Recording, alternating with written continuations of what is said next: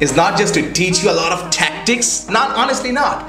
Because tactics, and if you're taking notes, I want you to write this down. Tactics without implementation leads to pain.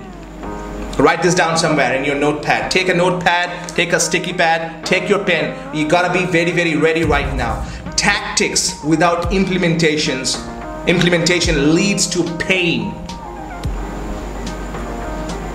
Okay, leads to pain, which pretty much means that if you don't implement some tactics, you can't do that.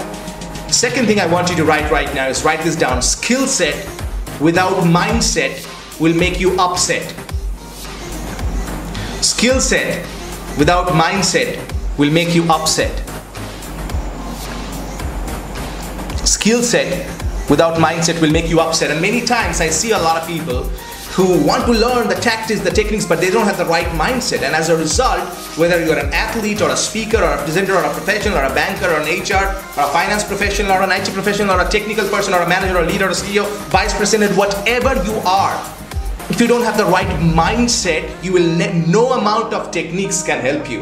And that's one of the major things we talk about inside the Confident Speaker Confidence. So like I said, it's not a coincidence that you're here.